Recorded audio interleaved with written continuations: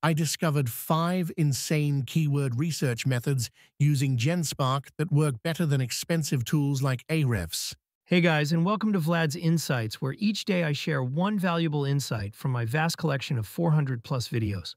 These 5 methods use Genspark's super agent and cost nothing while delivering results that paid tools can't match. Method 1. Underserved product reviews. I asked Genspark for 20 AI text humanization tools launched in 2025, then have it check Google for existing reviews. It shortlisted tools like Monica AI Humanizer, Twain GPT, and Keeper Sci with limited review coverage. Method 2. Content gap analysis. I provide my sitemap and a competitor's sitemap. Genspark performs automated analysis and suggests 20 new blog post ideas based on what my competitor covers that I don't. Method 3. SEO heist. I feed a competitor's sitemap to Genspark, and it extracts all keywords organized in topical clusters.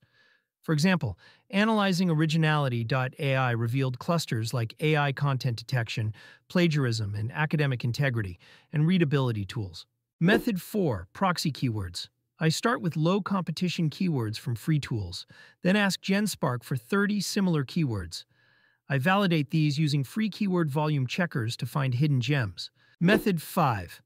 Forum keywords. I ask Genspark to find keywords that Reddit ranks for on page 1. For pugs, it found pug dental care, pug harness recommendations, and pug stubborn behavior, all ranking on page 1. Practical advice.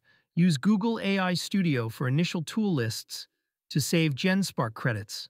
Validate proxy keywords with free volume checkers, focus on emerging niches for underserved reviews, and always check forum rankings manually to confirm results. Check out my Words at Scale school community, where I share all of my personal SEO ranking secrets and copywriting workflows, including the complete Genspark Academy with all these keyword research methods.